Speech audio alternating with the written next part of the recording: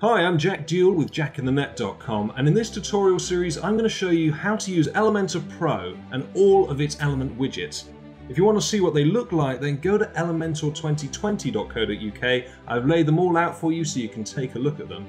And to get Elementor Pro, go to jackinthenet.com/EP. There you'll be able to get the membership you want, download the plugin, and then upload it to WordPress.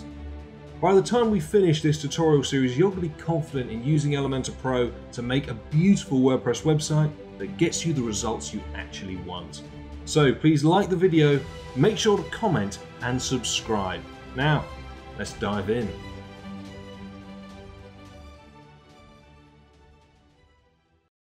So in the last video, we took a look at the Elementor Pro Posts widget. In this one, we're going to be having a look at the portfolio. And you can do something very similar with this widget. So what we're going to do is come under the Pro section, grab the portfolio, click and drag it on into the page. And immediately that, by default, drags through your blog posts. So if you don't see anything here, it's because you haven't got any posts. But I quite like this look. It's obviously focused very much upon the images, whereas this obviously is more upon the content. And you could choose whether or not you wanted to have the images on or off. So very similar like this, we can change the amount of columns just as we did in the previous video. So we can have 2, 3, 4, and whatever we choose, we can then change it for our devices. So the little icon here, if I click over to tablet, we can then take a look and we see that we've got 2 rows. If I wanted, I could just have the 1, 3, whatever it is that you want, and you can do exactly the same thing for mobile as well to make sure that it looks good. So maybe I still want 2 on a mobile. When you've decided, come on back over to the desktop view. You can choose how many posts you want per page, so I've currently got 6. We could obviously change that. And you can also change the image size. I'm going to leave it on medium. I think that's fine for when we've got 3 side by side. But if I just wanted to have the 1 showing, then obviously the quality is not that good. So at that point, I would obviously bring this up, make it a large image, and then we can see that's a lot crisper and clearer. So what you choose here completely depends on the amount of rows that you're going to be showing off. You do also have the option for a masonry effect, which means that if you've got different shape images, for example, maybe some that are portrait rather than landscape, they won't all be in line. Now, if I turn this on, you won't see any difference because all of my images are 16 by 9. However, in the next video, where we look at the Elementor Pro Gallery widget, I'm going to be using lots of different shape images and we're going to go into this in detail. Once again, we can change the image ratios if we want to, but I'm going to leave them as they were. We can also hide the title, so you see that when I'm hovering over it, we've got the title of our blog post showing. I can turn that off, and then we just get the gradient overlay, or image overlay, sorry, it's not a gradient. But I'm going to turn the title back on, and of course you can choose what heading tag you want that title to have. Next we have query. Now this is where you can choose which posts you want to show, or indeed if you want posts at all. We could have pages. And if we do that, you'll probably get something like this, where you don't see any images. If that's the case, really simple solution. If I exit back to this page for a minute, at the back end, we see over here on the right, underneath the document settings, you have the featured image option. So make sure that you do this for all of your pages. Set a featured image. That way, whenever you share it via social media or anything, that image is going to be pulled through. But also for what we're doing here, that's how you get those images to show up under the pages section.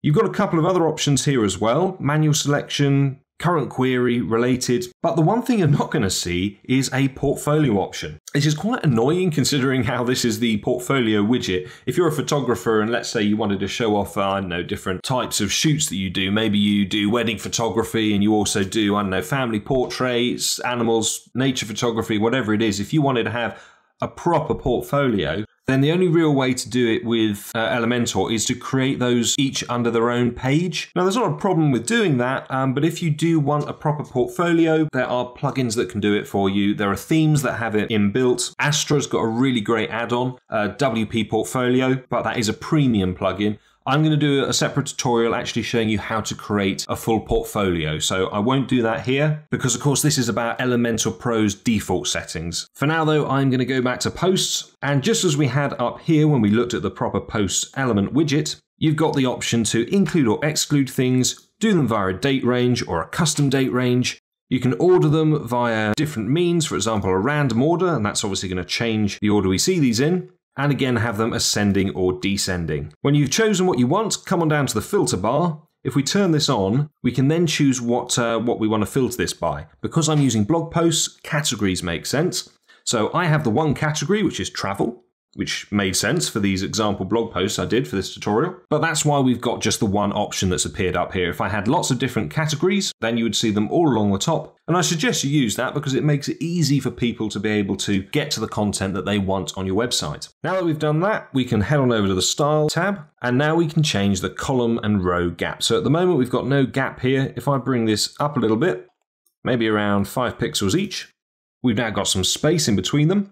We can change the border radius. So if I do this, you're going to see that the corners curve on all of these images. If you want, you can unlink these, and then I could always turn the bottom back to 0 and the same with the bottom left. And now we've just got curves up at the top and flat at the bottom. So you can turn these into some interesting shapes. Below that, you have the item overlay. So at the moment, we're getting this sort of grey overlay, and I really don't like that, especially since the typography is grey as well. It's difficult to see. So if I go to background color, and let's say a light blue, and I bring the opacity down, that's going to make it fairly transparent.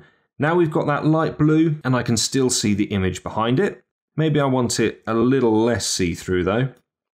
That's better, I prefer that. Then you've got the color of the text, so I'm going to switch this to white so that we can actually see it. And below that we have the typography. So I'm going to make this bold, bring it up in size, maybe around 30. That's good. And I'm also going to increase the letter spacing so that we've got a little bit more space there as well. Maybe 1.5.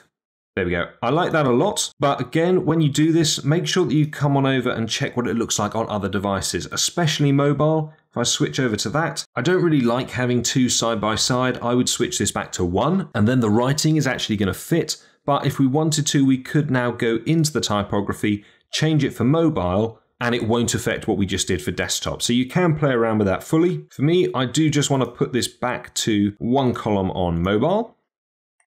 And now that works a lot better for me. So let's go back to the desktop view. I really like that. I think it looks great. You can also style up your filter bar as well. So that's what we put just up here. You can change the color of your active and inactive categories. So if I change the active color to green, we'll see it changes to green.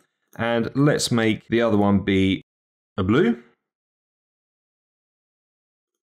Come into typography and bring up the size, maybe around 20. I prefer 18. And then we are done. Okay, you can always come under the Advanced tab, add a background if you want to. We'll just go with a single one for now. Choose the color that you want. I don't want one, so I'm going to leave it alone. But when you've done that, you can come up under the Advanced tab, and then you can start changing the padding. So I could put in more padding at the top and more padding at the bottom. And then that means that if you do have a color behind it, it's not going to be so cramped.